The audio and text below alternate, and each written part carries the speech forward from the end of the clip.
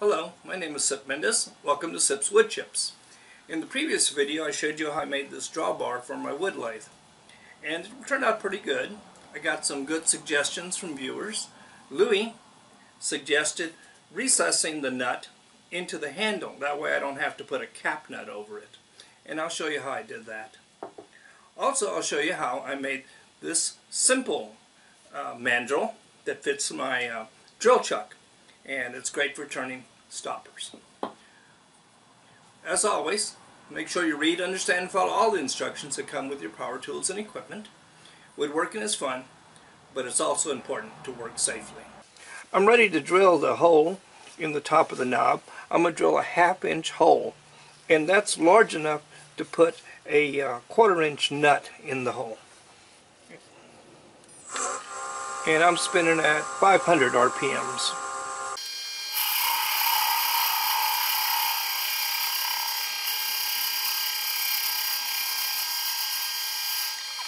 So that's most of the way in. And one of the other suggestions I got was in cleaning the bit, use a brush, a small brush, a bristle brush, and to clean it out. Removing all of those shavings keeps the bit cool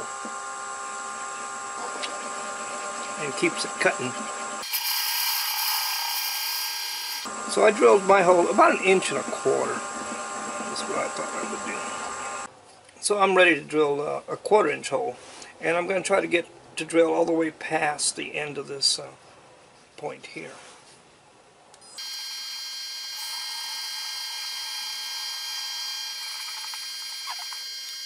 And just use my little brush to keep the shavings out of there. It's quite well.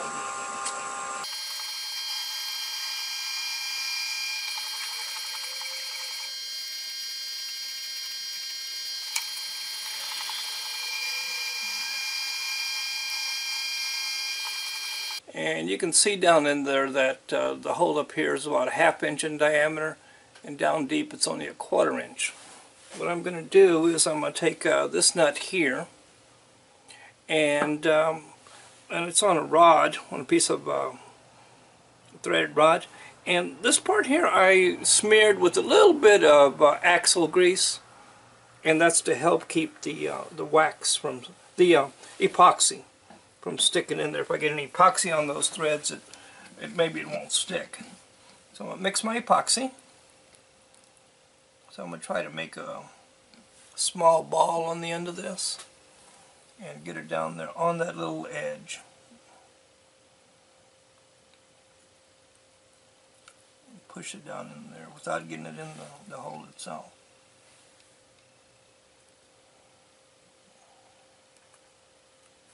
I want to get it on the edges only.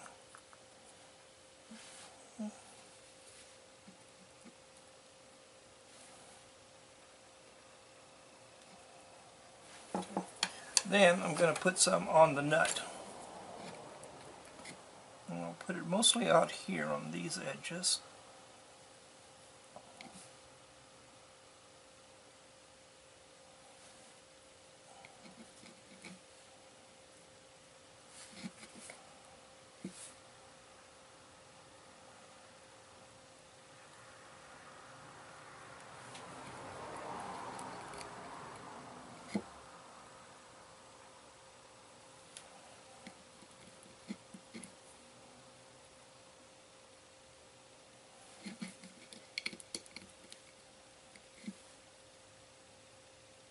These edges here.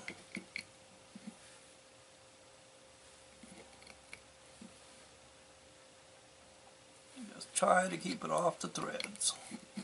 A little bit won't be too bad, you can break it loose.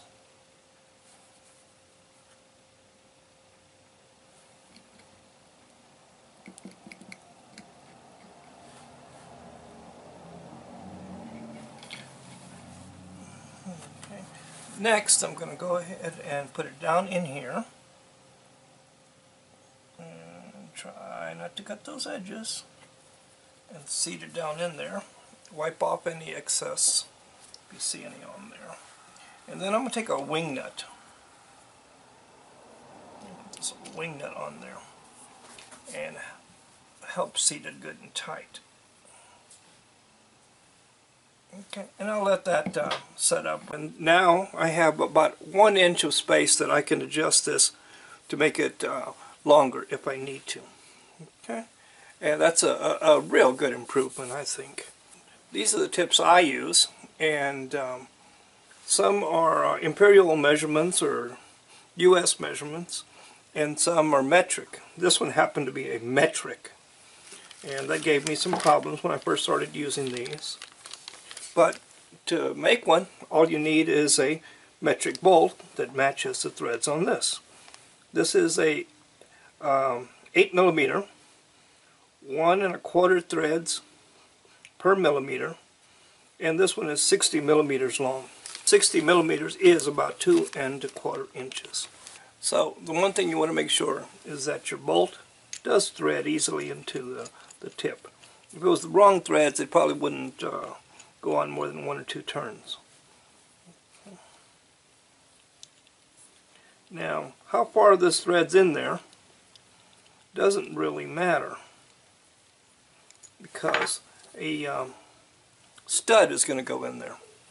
This stud is going to go into here, and that's going to be epoxied, and this part here is going to be about 3/4 of an inch. So on my mandrel, this one here I made it right about 1 inch of exposed threads. And 1 inch of exposed threads would be about all the threads on this one here.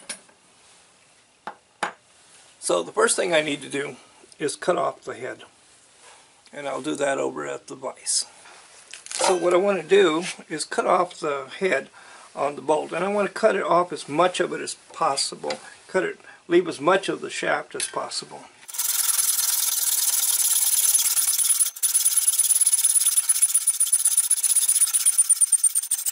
So when you cut off with a hacksaw, it's going to leave off some little pieces that are very, very sharp. So just take a file and just file them off. It doesn't have to be pretty. Just got to cut off the burrs. Just file them off.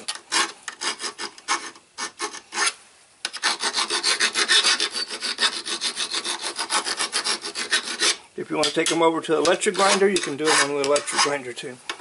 Doesn't matter. But you don't want to leave any sharp burrs. So I've mixed a little bit of epoxy there, and it's ready to go.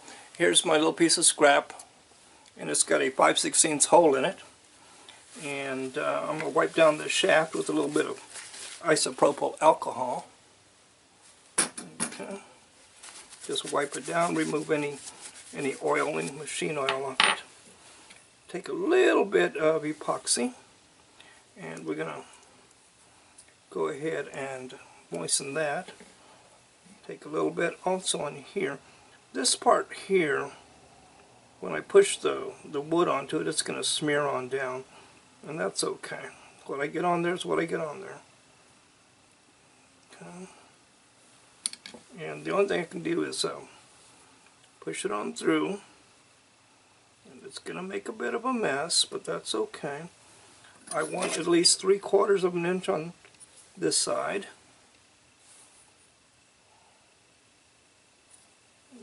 So my chuck can grab it. Let me move it over closer to an inch. Yeah, let me move it to an inch. Okay, that's like 7/8 of an inch. That should be fine. Now I can trim. I can't trim this side very well, but I'll be able to trim this other side once the epoxy hardens. And I'll let that set overnight. It's pretty cool in the garage, so this epoxy is not going to set up very well. Isopropyl alcohol will also dissolve away epoxy before it hardens. I'm going to go ahead and spin that at 1,000 RPMs, and I'm going to use this 3/4 inch gouge and just round it down. See if it doesn't fly apart.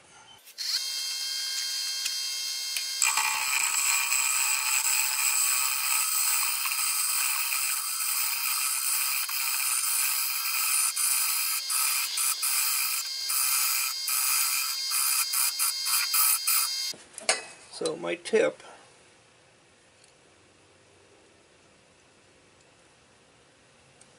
is just a little bit smaller than an inch. It's pretty close to, looks like about 23 millimeters. So I got a ways to go. So this is a work piece, so it doesn't have to be very well finished or anything. And I'm going to leave it heavy on this side.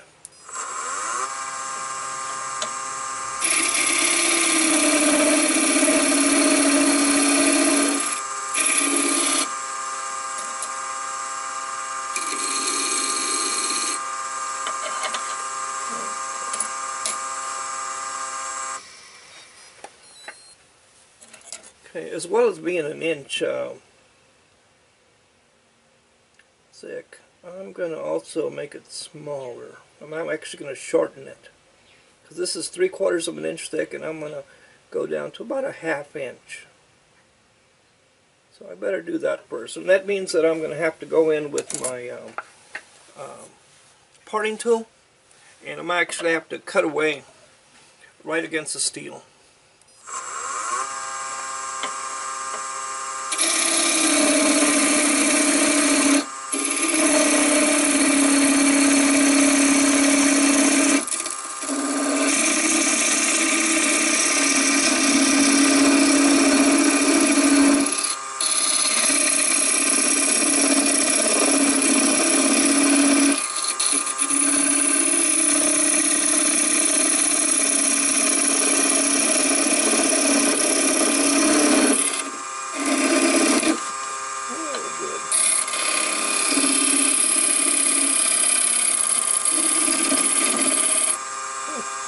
That actually broke away, which is good. Good. So I don't have to. I was planning on sharpening it afterwards, but may not have to.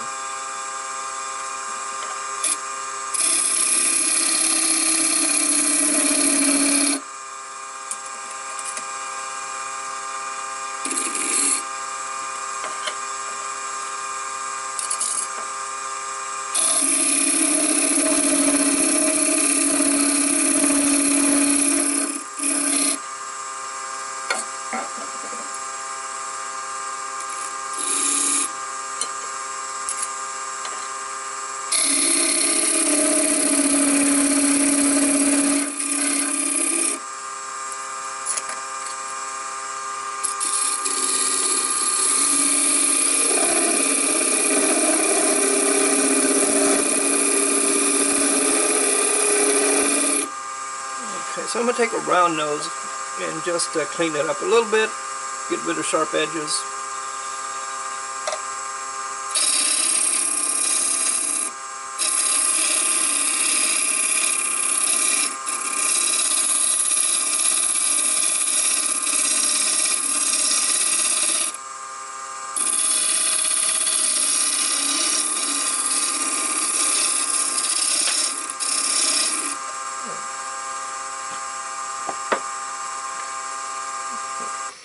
And that's pretty much it.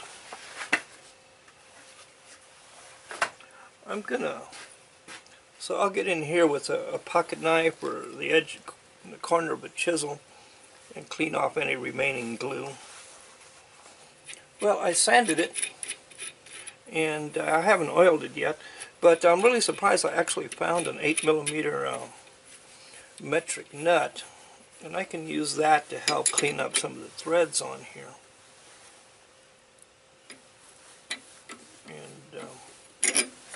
The only thing that's ever going to get put on here are things made of wood and possibly acrylic plastic.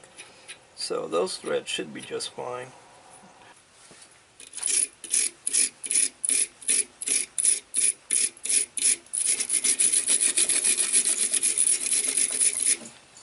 Okay, that looks good. So I want to take a little bit of clear polyurethane, and this is more to harden the surfaces than anything else.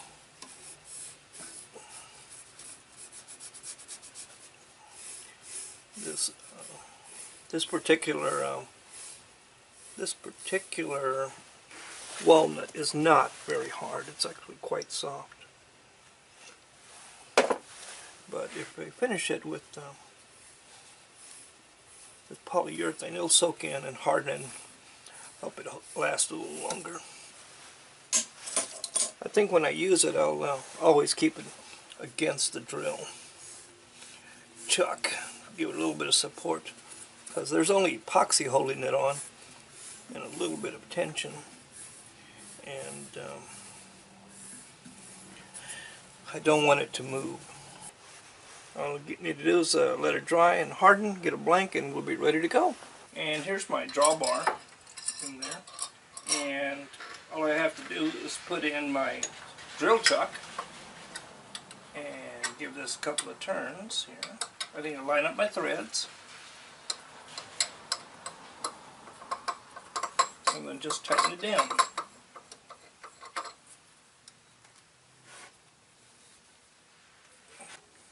Now I can put that in my drill chuck and tighten it down.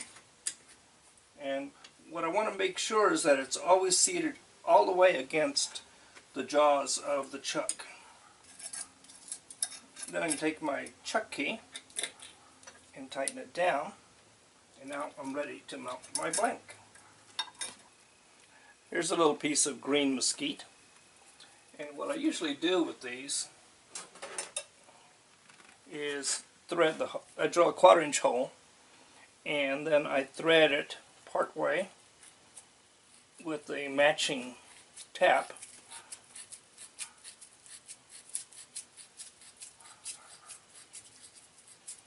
and I only do it about a little bit over a 1/2 inch.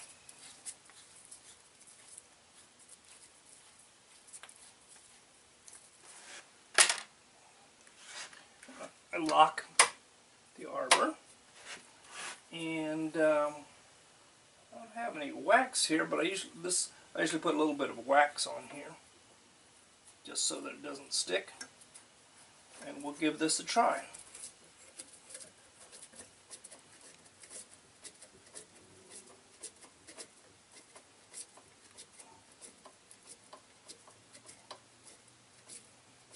And what I want to do is I don't want to over tighten it, because I don't want to force this to move.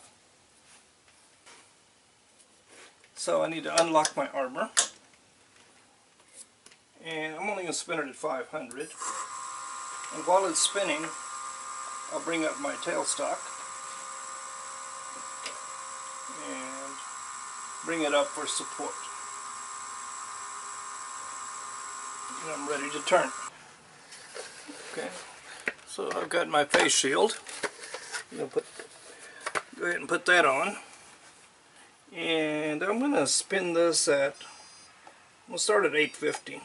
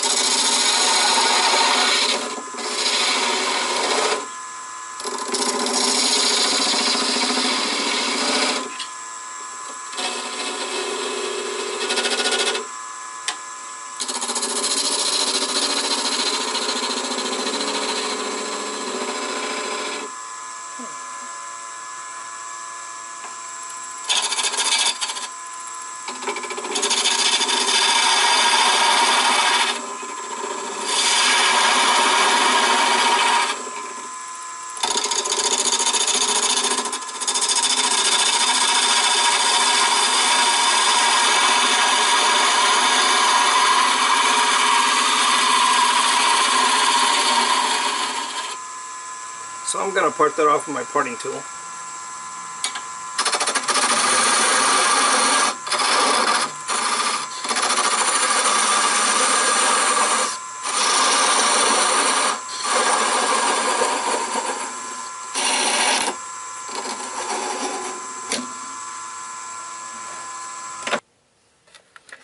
I'll finish the top with a round nose scraper.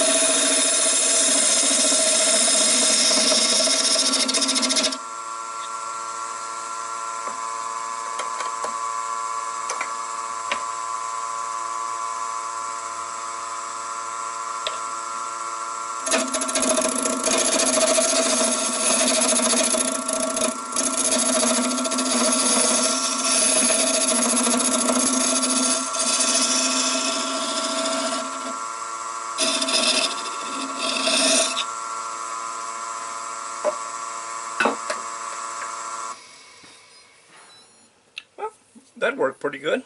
I'll go ahead and finish it up, sand it, and there'll be another one out the door. Well, I think that mandrel worked pretty well. Here's my finished bottle stopper, and looks just as good as the ones I do on the other mandrel.